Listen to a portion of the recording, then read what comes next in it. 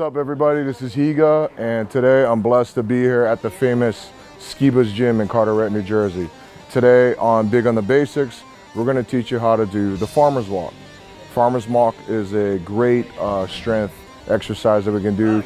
It works on your legs, back, but especially your grip strength. All right, so in the farmer's walk, what's really important is the weight's usually going to be pretty heavy, right? So the pick, in my opinion, is very important. When you go ahead and pick up the farmer's handles, you want to make sure that you're centered. I don't want to be like right here and have it so forward. I want to make sure I'm getting myself nice and centered as possible so that when I stand up with the weight, it's as easy as I can do it, okay? It doesn't make any sense if I'm gonna pick up the weight from way back here, putting all that stress on my back. I want to use my legs as much as possible to go ahead and start, clamp down and push into the ground and then stand up. Another important thing to consider when you're picking up the farmer's walk is your hand placement. You don't want to be way back here because when you go to pick it up, it's going to tilt forward. That's really hard to hold on. Obviously, you don't want to be that far forward either because then it's tilting backwards. Instead, make sure you're nice and centered in the middle. And I also like to keep the handles a little close to me. I don't want it to be so far away where I'm spread out where it's opening up my hands. Have it close by, grab it in the center, feet in the ground, keep your traps tight, stand up. All right, here's another thing to consider as well too, gang.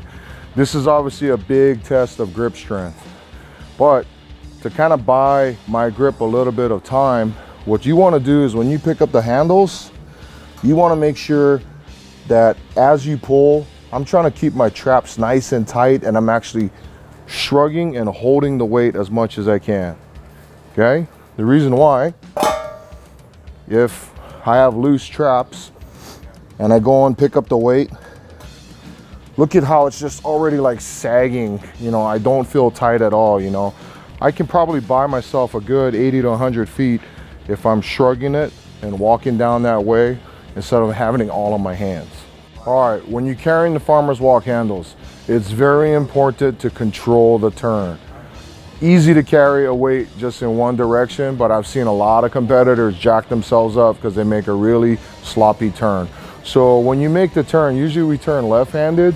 What you want to do is, as I make a left-hand turn, I'm actually trying to hold back this right hand a bit so that I can turn the opposite direction.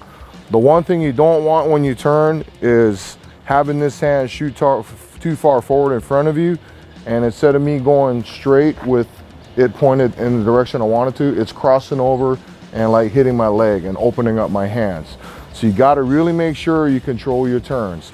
I like to use the ends of the handles as a direction finder. I want to point it to the direction I want to go to. And even on the turn, if I make the turn, I want to make sure I'm pointing it to the direction I have to finish to.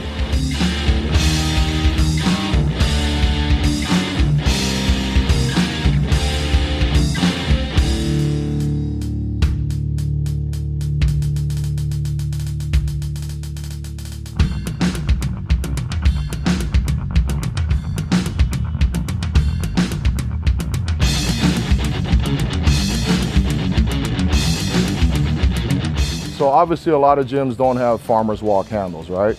But let's say if you still wanted to do a farmer's walk exercise, you can easily substitute dumbbells at your gym. So you can get some pretty heavy dumbbells if you want, use them, pick them up the same way, you know, as if it was a regular farmer's handle, but obviously you don't want it opening it up in your hand, you know? All right, let's say if you want to do some farmer's walk carries, but you don't have a lot of space. You know, some gyms you can do 100-foot runs outside like how we are in Jersey and stuff. But another alternative way you can do this is you do figure eights. What I'm going to do is I'll make a left-hand turn and then come back and do a right-hand turn. It could even be like 20-foot distance, so you'll be really surprised how hard that can be and working on your turns and opening up your hands. All right, gang, so hopefully this will help you with your farmer's walk training. Again, I think it's a great exercise to help improve your deadlift strength, but especially your grip. Do them if you can after a heavy deadlift day, or if you want to just switch it up, instead of doing deadlifts, do a bunch of farmer's carries. That'll really get your grip and your legs and back working. So for Big on the Basics, this is Higamonster all the way from Skiba's Gym. Thanks for joining me. I hope this helps. And hey, don't forget, check out these other videos here on our M-Stak YouTube channel. Aloha.